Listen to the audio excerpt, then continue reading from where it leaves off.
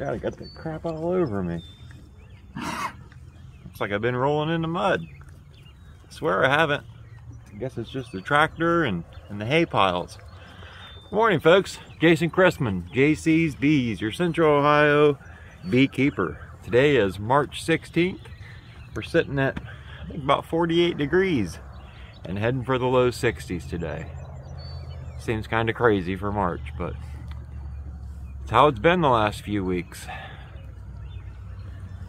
God, I'm a mess. I'm supposed to go to town after this.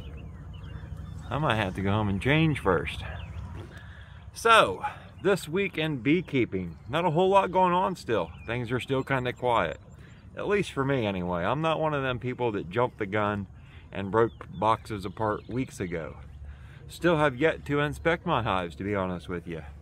But this week I noticed something at the beehives when I was watching the bees come in. Some red pollen. And that red pollen's from the purple dead nettles.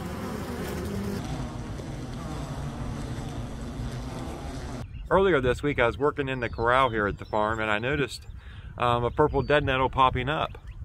And I took a picture of it just to share with you people that probably didn't know what it looks like.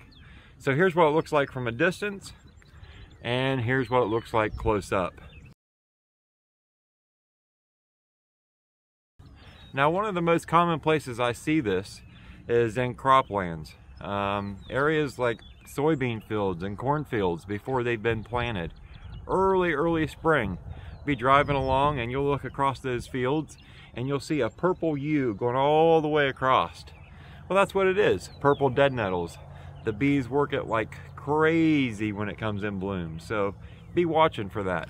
So after seeing all this pollen coming into the hives the other day, I got to thinking, you know, it probably is safe to go ahead and add a pollen patty if you're intrigued to do so.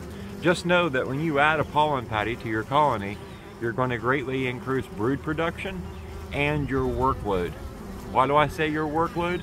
Because as brood production increases, as they start to raise more baby bees, the queen's going to need room to keep up that laying pattern. So with the bees bringing in the little bit of nectar and pollen that's available now, and the queen starting to lay, those cells in the honeycomb are going to fill up rather quickly. So just know, if you add a pollen patty, your workload has increased. So if you're a person that doesn't have time to manage your colonies or check in on your colonies, say every 10 days or so, I'd hold off a little bit before you add them pollen patties. Now, you might be wondering about switching boxes. It's a common thing that beekeepers do in the spring. They take the box on the top of the hive and they put it at the bottom, move the bottom one to the top. And the reason for this is, as we go from fall to winter and the cluster starts in the bottom box, over winter they work their way up into the top box. Now, one thing that bees are not good at is going back down. They would rather move up than down. So by switching the boxes, you put the queen in the bottom box, only allowing room to move up. I would hold off on this for a little bit longer unless you're seeing a lot warmer weather than what we're having. We've been flirting with the 60s and the 70s quite a bit here recently.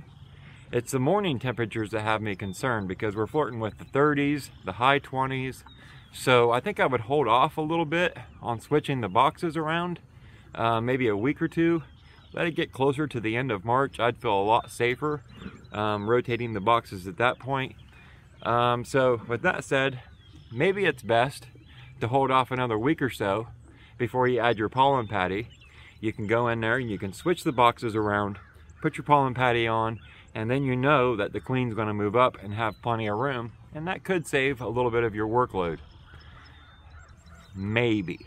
You know, bees are kind of unpredictable, so it's kind of a roll of the dice, but by making sure you have time to inspect every 10 days or so, you should be fine. So this morning I'm up here, just got done feeding the cows, as you can see. They look rather content. I got some yearling calves like that white tag one right there that was just looking at us. I'm getting ready to wean. Actually, I think there's what was it, 24 or something like that.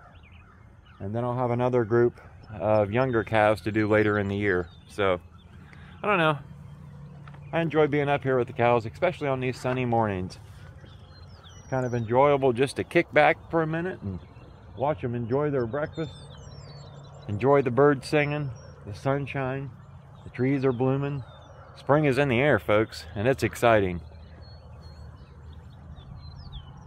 So that's really about all I got to share with you today. But I did want to take a minute and thank the people that came over and joined Beekeeping Blueprint. Beekeeping Blueprint is a community I started a few months ago. And the advantages to joining Beekeeping Blueprint over YouTube is that you, as the viewer, or the subscriber, whichever way you want to look at it, the follower, you can come over to Beekeeping Blueprint, and for less than a cup of coffee, using my discount code, it's a one-time lifetime membership fee. So you'll pay this less than a cup of coffee fee one time, and you're a lifetime member. And then as you come over there, as questions and different situations arise with you and your bees, and you want to share or maybe ask questions, you can do that over on Beekeeping Blueprint. You can share video, you can share pictures, and we're able to reply, offer advice, and I think that's going to be very, very helpful to a lot of the new beekeepers. But this community is not just geared to getting a bunch of new beekeepers over there. I would also like to encourage some of the more advanced beekeepers, the people that's been keeping bees for a few years, to come over and join. You see, because there's times I'm up here working with these cows, somebody posts a question and they might be waiting for the answer so they can go work their bees. So it's these more experienced beekeepers that I'm going to have to fall back on to help them out. And I think that could be a great thing. I think the more beekeepers we get in there helping each other out and growing this community, the stronger and better it's going to be. And I don't think that's a bad thing at all. I think it's rather great, so, and exciting. So please go over, check out Beekeeping Blueprint. Take a minute, introduce yourself, tell us about your bees, when you got into bees. Yeah, I encourage all of that, folks. So anyway, Beekeeping Blueprint, check that out. Be watching for the purple dead nettles and the red pollen coming into your hives.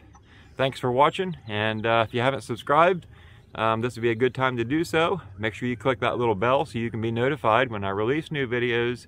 And have a great week, folks. We'll see you back here next Sunday. Thanks for watching JC's Bees.